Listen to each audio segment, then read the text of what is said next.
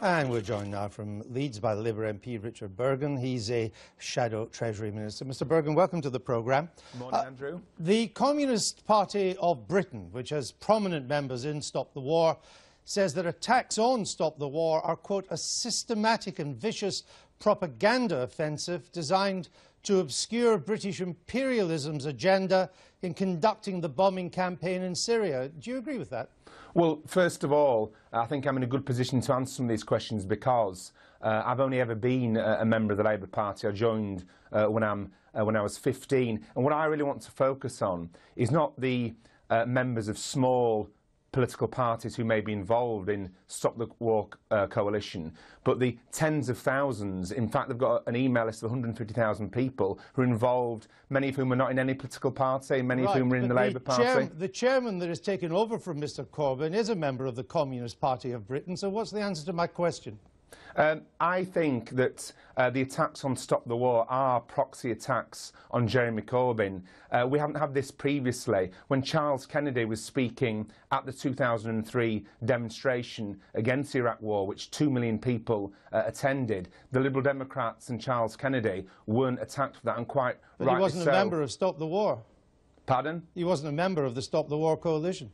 He spoke on the Stop the War No, but he wasn't platform. a member.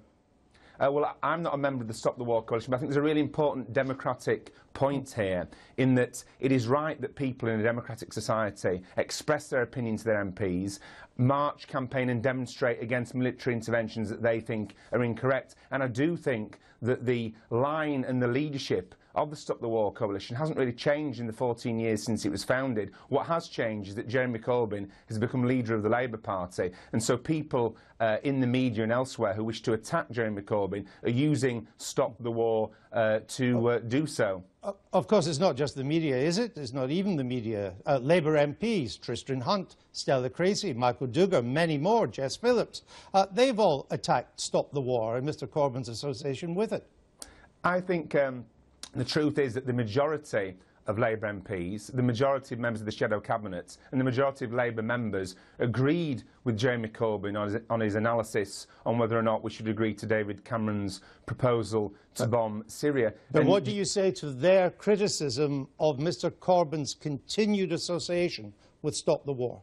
I think they're mistaken. I think that Stop the War, we've got to look at how Stop the War has involved people from right across the political spectrum. When I was on that march in 2003, that historical march, there wasn't just the Lib Dem leader speaking, there were also people I spoke to who were Conservative voters. So it's not just the 57 varieties of Trotskyite groups that are involved. If it were the case that it were merely people on the ultra-left, then you wouldn't have thousands of people involved. You wouldn't have 150,000 people. But among the leadership and Stop the War, who is not either a communist, a Trotskyite or a Stalinist? Well, there are plenty of trade unions involved in the leadership of Stop the War. But among the leadership, the people who lead this, whose names are associated with it, who doesn't fall into that small hard left category? Well, it is a coalition, and that's the point of it. It's not so about give me another name that doesn't fall into that.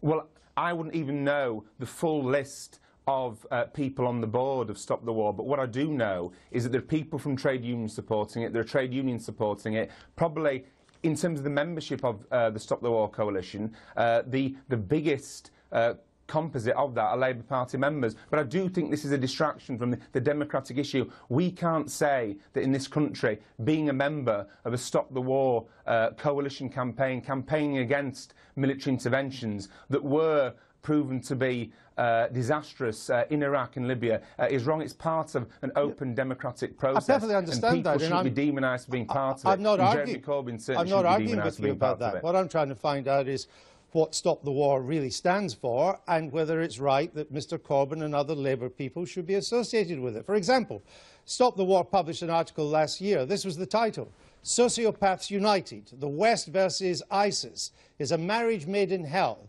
Beneath the veneer of humanitarianism, the United States, Britain and their allies are no less sociopathic than the enemies they propose to hunt down.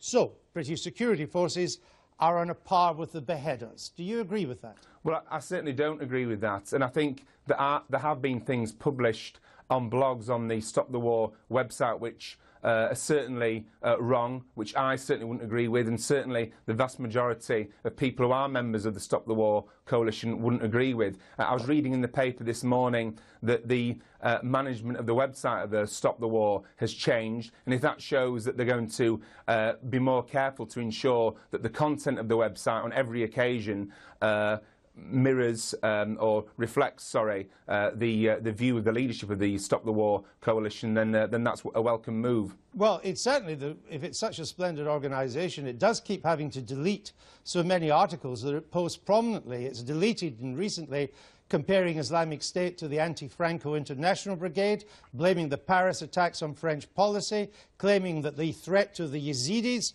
was largely mythical, indeed false, advocating it was time to go to war with Israel, which is an interesting position for a group calling itself Stop the War, and publish a poem that quotes a well-known anti-Semite and Holocaust denier.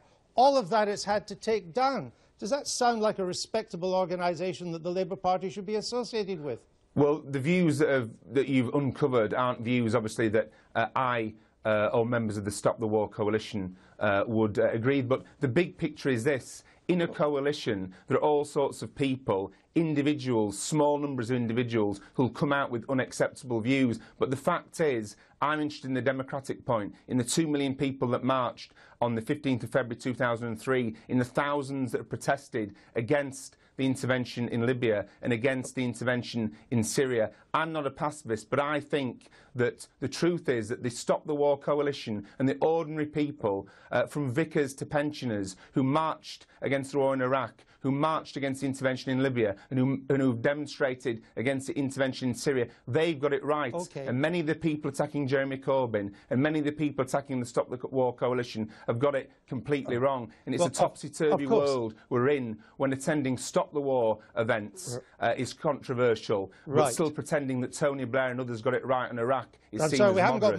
That's a topsy-turvy world indeed. We haven't got much time, Mr Burgon. I just wanted to ask you this. Mr Corbyn stuck to his guns. He went to the fundraiser. His spin doctor, Seamus Milne, says that the Labour Party is now slowly cohering round Mr Corbyn's views across a range of issues. Do you agree with that? Well, I do. As I mentioned earlier, Jeremy Corbyn didn't instruct or order Labour MPs to vote against David Cameron's plan to bomb Syria. He gave them a free vote, and it was the right thing to do. And by a ratio of 2 to 1, Labour MPs agreed with Jeremy Corbyn's analysis. By a ratio of 2 to 1, members of the Shadow Cabinet agreed and voted with Jeremy Corbyn's analysis. But on the issues such as the Working Families Tax Credit, on issues such as police cuts, on issues such as attacking George Osborne's failed economic programme of cuts and privatisation, the vast majority of Labour MPs, the vast majority of Labour members, and, as we've seen in Oldham, in the successful by-election, a lot of the public agree with him. OK, Richard Burgon, thank you for joining us, and also thank you for persevering with the earpiece. Clearly you had a bit of a problem. I'm grateful Thanks very much, Andrew. that you stuck with it. Thank you. Take care. Bye.